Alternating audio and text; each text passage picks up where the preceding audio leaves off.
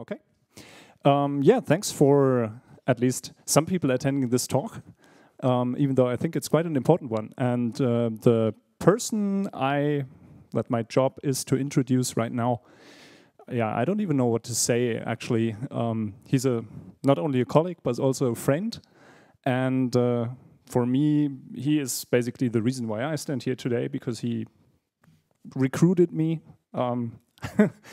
And he's the reason that I'm at Sandstorm, and he's really the heart and soul of our company and an inspiration for me and for all of us, and also for the NEOS community. And it's his birthday today, so be super kind to him and listen to his words. Tobias Gruber. Thank you very much. Thank you. Okay, in the other track there's the shopware talk, right? Okay. I want to talk about open source today. Now, this is an open source conference. NEOS is an open source system, Flow as well. You all know that. That's why you're here. So that's no big news to you. I think I can skip that. You've heard that often. Enough now. I'm a Sandstormer and a NEOS team member.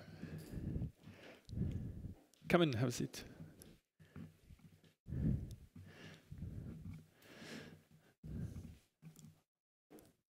Okay, open source. Who has been to a sprint for an open source project? Okay, a few of you. Who knows if your company is sponsoring some open source project? Okay.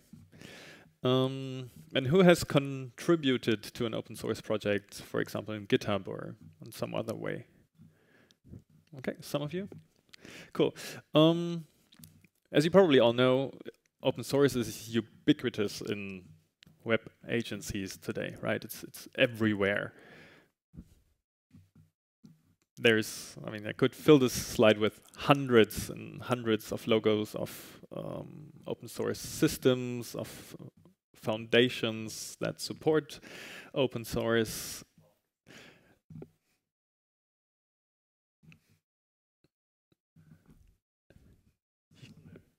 You probably know some of those, right?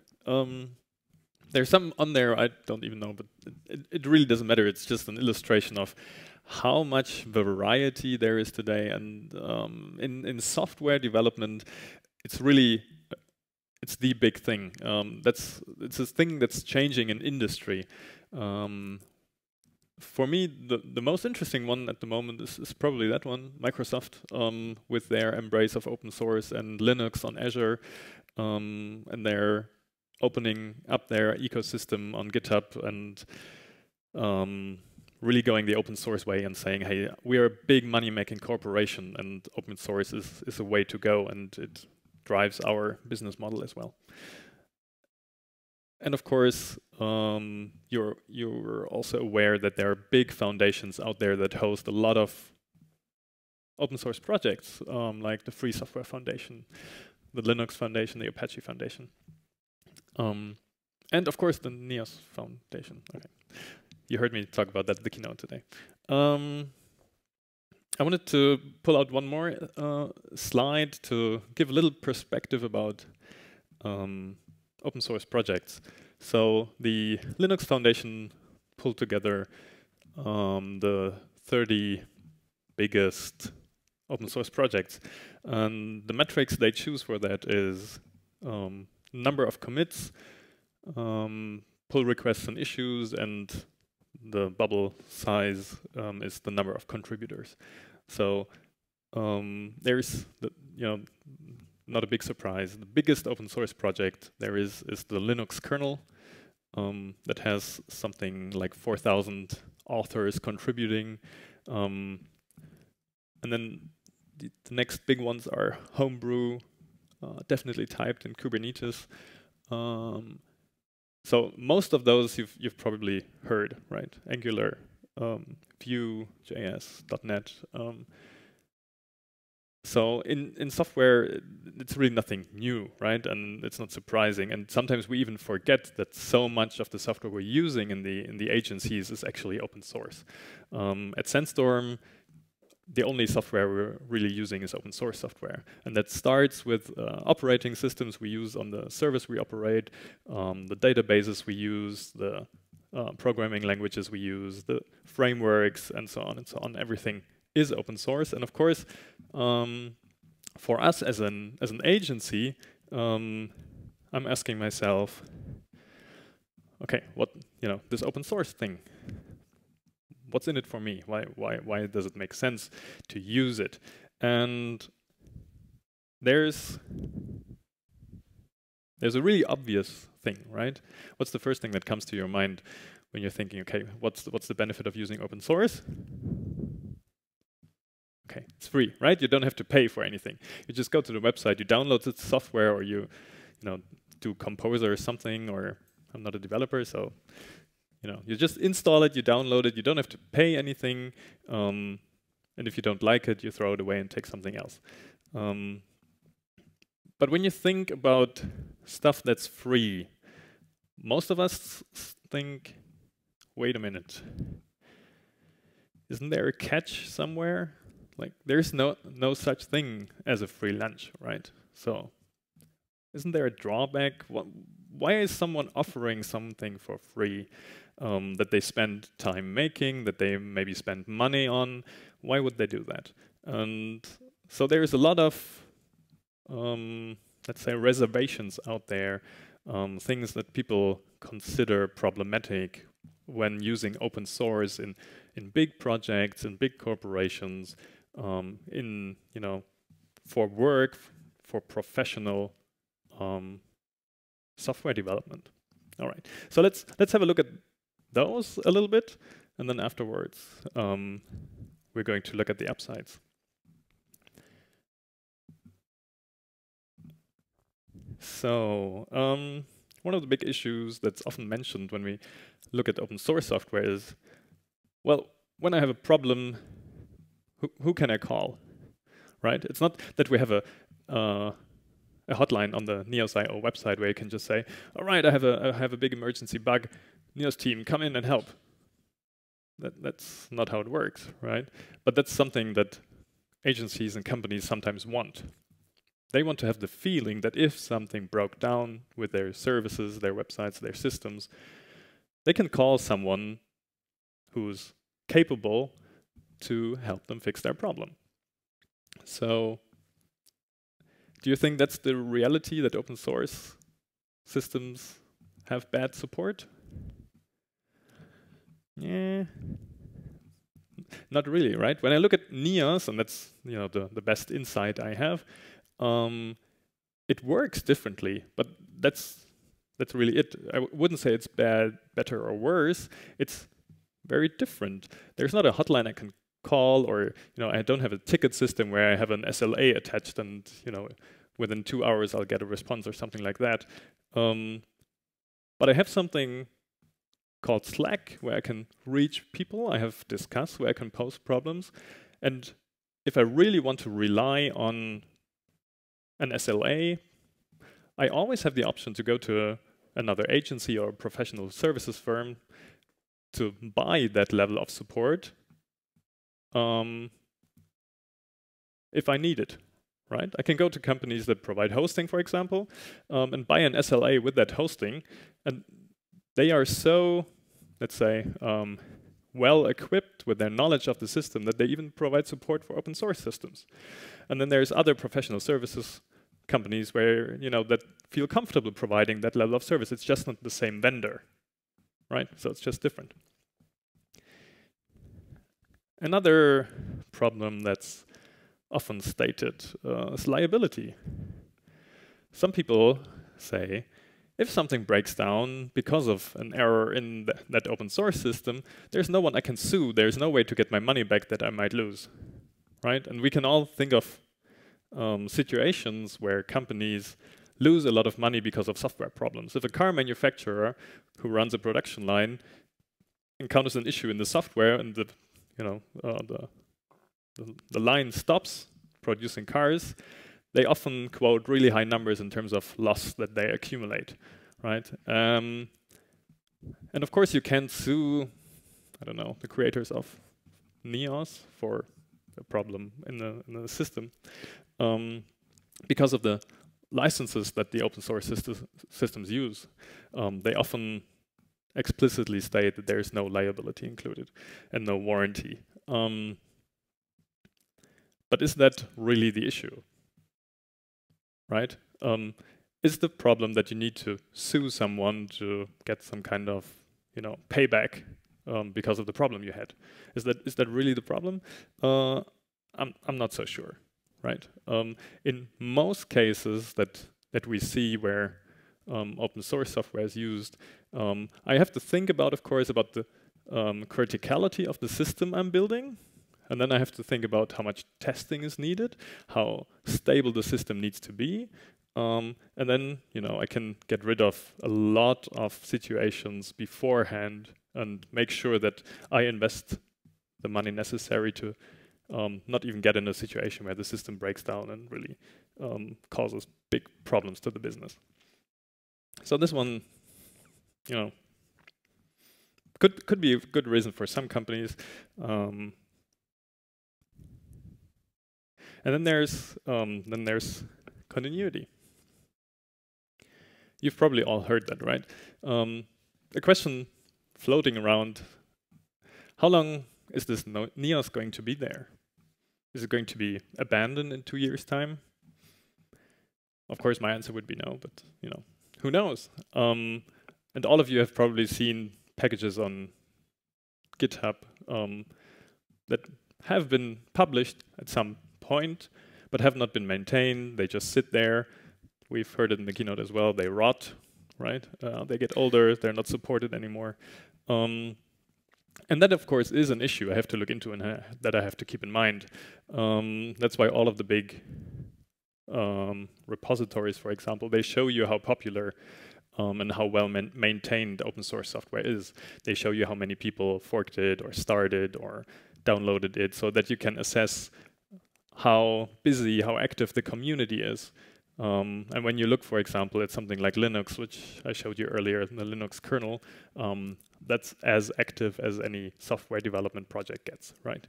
So yes, continuity in that sense is something that I need to be aware of. But again, if you look at paid software, there is no guarantee that a company continues developing a certain software forever, right? It's the same thing, really. It's just that if there's a company producing a piece of software, you might be able to convince them with a big sum of money to continue developing it for you. Okay. So keep that in mind when looking at open source. Let's leave the problem space. Let's go into something more happy. How can you actually profit from using open source and contributing? And that's the interesting part.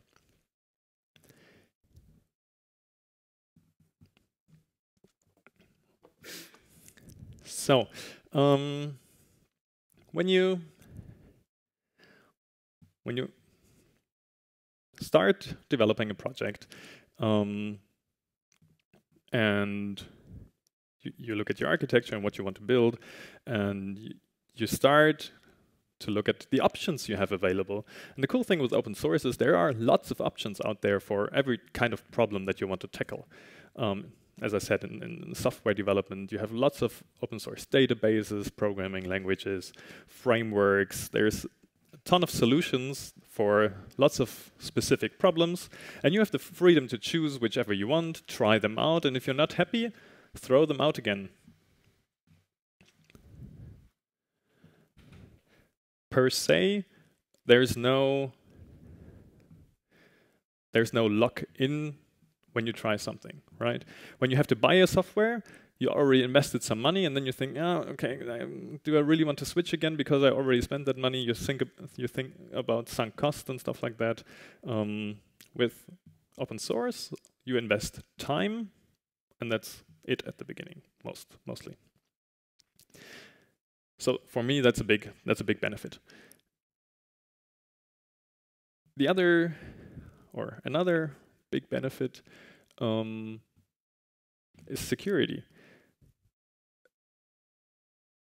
Sometimes people look at open source software and say, okay, it's not done by professionals, and they don't produce secure software. How can they do that if it's not if it's not paid software? And from my perspective, it's actually the other way around. If you've been in contact with Neos and Flow for a while, think back, how many security-related releases did we have last year? Does anyone know? I think it's one a year or something.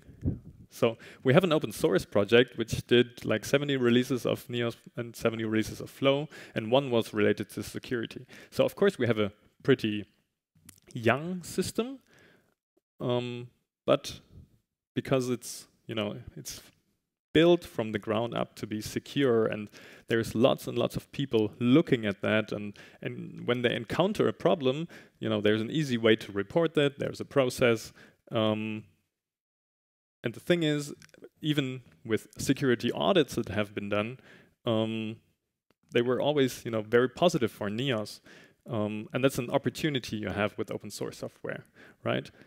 It's not that open source software per se is secure. Of course, if everybody's able to push out their software, there's good and bad software. But again, that's something that you can look into, that you can review, and you can choose the one that suits your needs. And the same goes for quality, right? You have so many pairs of eyes being able to look at the code and talk about the code, because it's not something that's somewhere, and maybe there's this one guy at the company who understands how the code works, and no one else is able to touch it. And if there is a problem in that specific area of the software, then maybe you get a response from support or not. In open source software, you can look at it, and if you're a developer, that's even easier for you than for me. You just look at the code and try to understand what's the problem.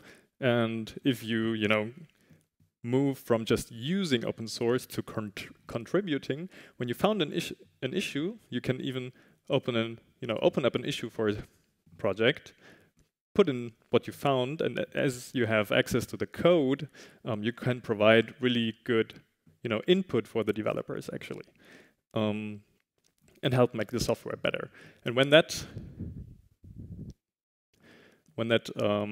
ecosystem starts to work, and you have a certain number of people doing that, opening up issues, creating pull requests to improve the software, it becomes a virtuous cycle, right? The quality starts to improve, and then you have a team of people like we have here in the Neos project. That's really interested in good quality software. So they provide a framework to make it easy for others in the community to help improve that quality.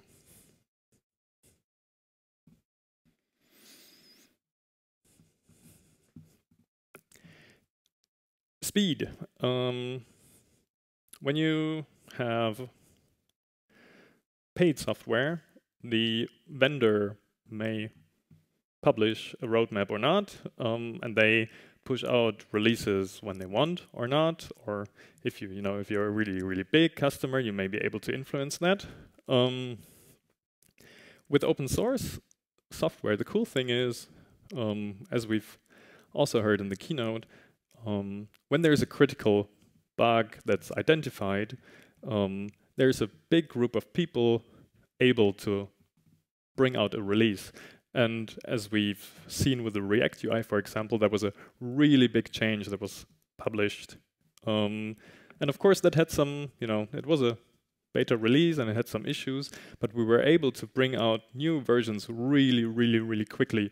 And a lot of people are able to contribute. Is it by sending in issues, or actually by fixing stuff, and then by creating releases? And how we've done it with Neos is it's built into the software to be easy to be updated. So when we push out a fix, you update your Neos installation, you don't need to touch anything, and then you already have the update available. And that can happen in a matter of hours. And that's a real cool feature of open source projects. So let's shift focus a little bit for the agency.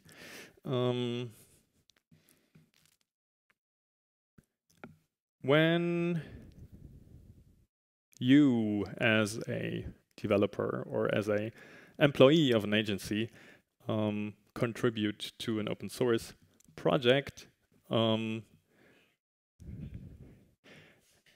and the open source project works well, they will be happy for your contribution, and they will give you the feedback that they are happy, and that's something that we are always trying to improve, to keep people motivated and to really make them feel welcome and make their contributions feel welcome. And what that should do the other way around is make you feel valued, that your contribution really helps the project, and that we are thankful for the time you've spent, for the effort you put in, and that is something that helps the individual feel more fulfilled when we can reflect that thankfulness back for putting in your effort. The feedback that we get from people that attend sprints, and I will show that a little bit later, is so positive. That's the spirit that we have here in the Neos community, and that is something that is so much easier to do in an open source project because we are per se open, so we welcome contributions from the outside, and it's so easy to contribute, and it's really motivating for people. That's why I'm here today. That's why I spend so much of my private and company time on Neos, because it's really motivating for me. I feel helpful when I contribute to Neos. The other side for agencies is brand awareness. When you look at that, do you have an idea? Does a brand come to mind? Right? Okay, so when you look at a certain ecosystem, like Neos ecosystem, for example, you will see certain agency brands again and again and again, because they're sponsoring, they're supporting, they're sending core team members, they're organizing sprints or other events, and that of course creates a projection of that brand into the ecosystem.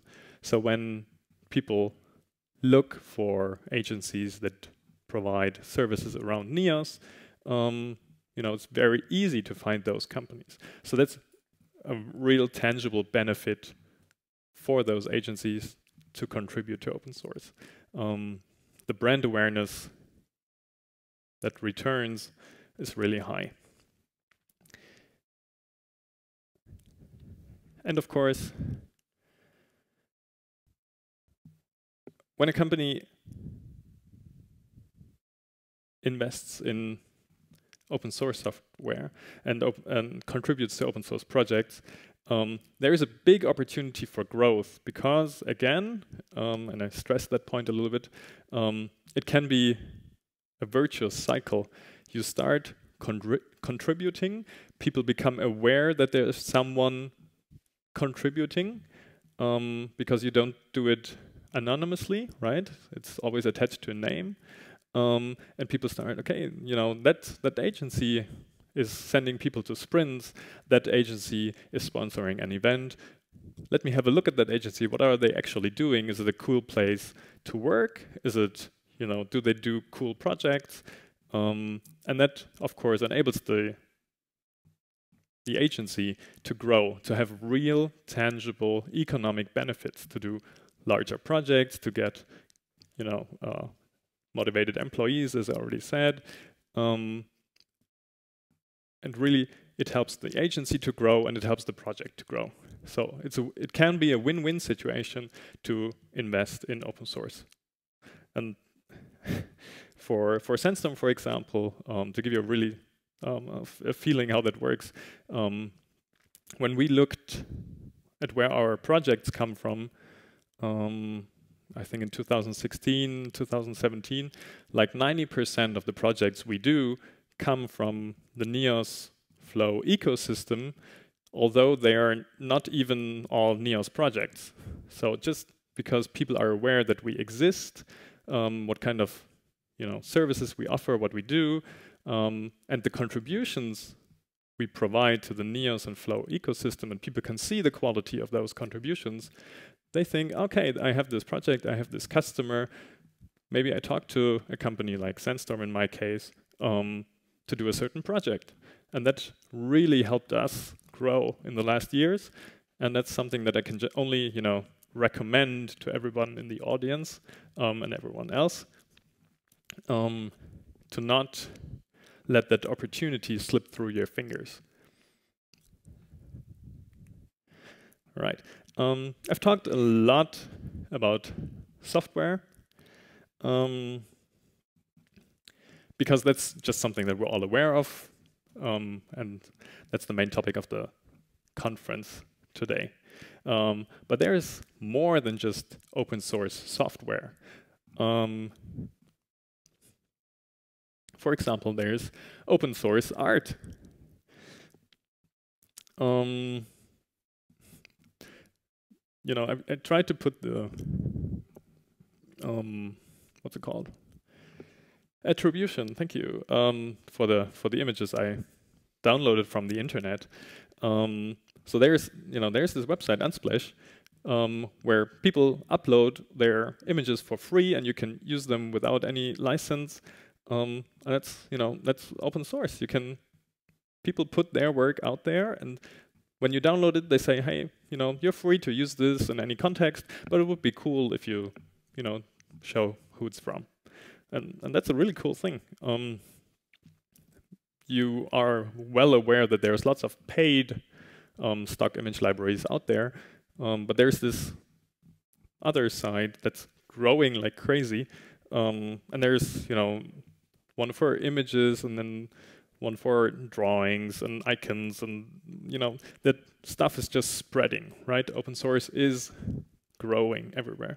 There's not only art, there's also music, with free music being created and being shared that you can use in different contexts, that you can download.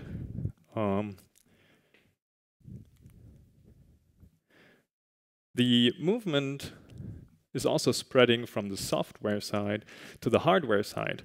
When we think of open hardware, it might be something like a desk or a chair or something like that. There's projects like opendesk.cc. Has anybody heard about it? It's a platform where designers upload plans to manufacture, like a desk or something. And what they try to do is they certify workshops that can produce the furniture. So when you want a table, for example, the platform recommends you to a workshop close to you. So they're trying to reduce shipping distance.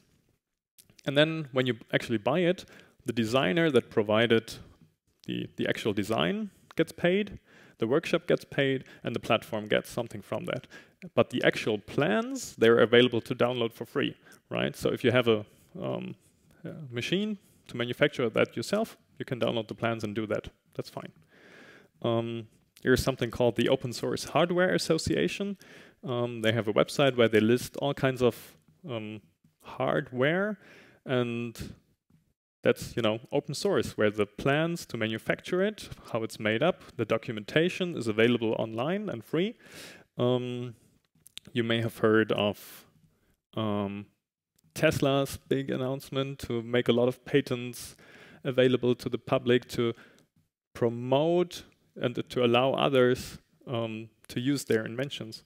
And for example, there's a glasses manufacturer in the UK that's saying that's creating an open source glasses.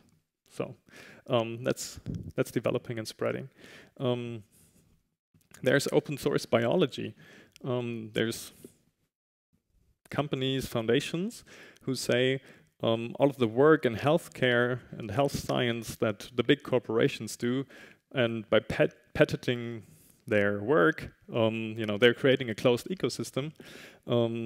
So in contrast to that, they're making their discoveries and their ideas open so that everybody can basically understand what are the building blocks of a certain, I don't know, bacteria that can do something.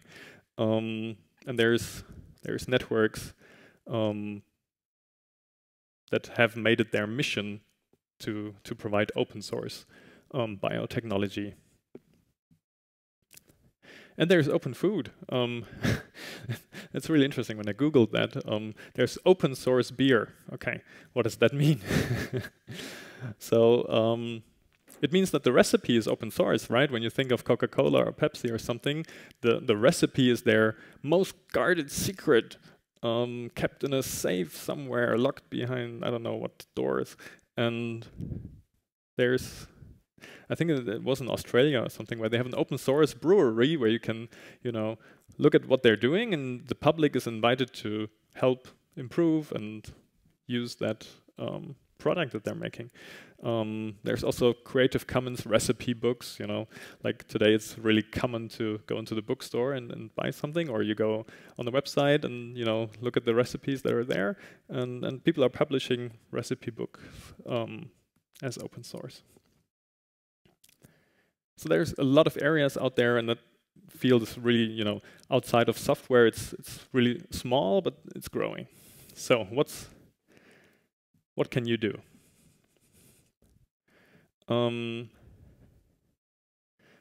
Open source, as I already said, thrives and lives from the contributions that people put in, right? It wouldn't work without the time that people spend.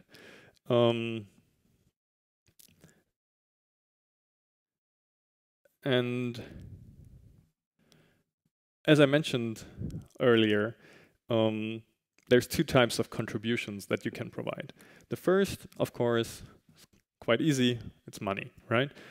Every project needs, from a certain point onward, like when it leaves your personal space, it needs some kind of funding to really be viable and competitive. We couldn't do NEOS if we had, if no company said, I'm spending some money on that. So just to have it out of the way, I'm going to show you that slide for last time at this conference. Okay, you've seen that. NEOS relies on the financial support that we get from companies. So all the big open source projects have big foundations that provide funding to the projects. So NEOS is, no special case there. But much more important than money is time. And I don't even want to dive into the philosophical, time only flows in one direction, and once it is spent, it cannot be recovered and all that. That's no news to you. And you're already doing a great job at attending an open source conference like the NEOS conference, and any other event formats that exist, right? When you go to barcamps or meetups or other kinds of events, you're part of the community. You're creating this network of information that helps open source projects thrive and grow. And, connecting with other people and spending your time diving deeper into an open source project, into an open source community. For people like me, who's in the core team, that's a really, really cool event here. Like seeing almost 200 people who are interested in NEOS, who spend 2 days of their time and money to come here, listen to what we have to say about the project. That makes me really, really happy. Thank you very much for being here. From a NEOS perspective, sprints are a really good opportunity, and from your perspective, there's very, very little risk involved. Like all you have to do is invest the time, maybe convince your company to sponsor some of that, to come to a sprint. Why do I say there's really little risk involved? I've asked some first-time attendees at last week's sprint at Zeitgeist about their responses. And one of them said, 1 hour into the sprint, I was up and running, working on a feature. So there was someone there who helped them get started. They weren't left on their own and have to figure out stuff. And there's this group of people who knows each other, and then I'm new. Hello, this is awkward. Yeah, have a seat there, and we're working. So it's not like that. We're really happy about people who join the sprints, and we're open and thankful and help you be productive, because that's the thing that scales. When we help you be productive, you do something that's cool for the project, be that fixing a bug, updating the documentation, developing a feature, helping us out with marketing or whatever. They said, I didn't have the feeling to keep someone from doing their work. So they didn't have the feeling that they're, weight added to something, or that they're interrupting people when they have questions or anything. They said, I learned so much at this sprint, NEOS and non-NEOS related. So it's not just, that you code or something. By talking to people, there's so much more you can take away, especially at the retro that we do twice a year at the moment. Their feedback was, the Open Team Retro was really cool. You practice what you preach about onboarding. I feel so encouraged to contribute now. So that's an opportunity for each and every one of you, and an invitation. Join sprints. We announce them on our website. We announce them sometimes on our blog, on Twitter.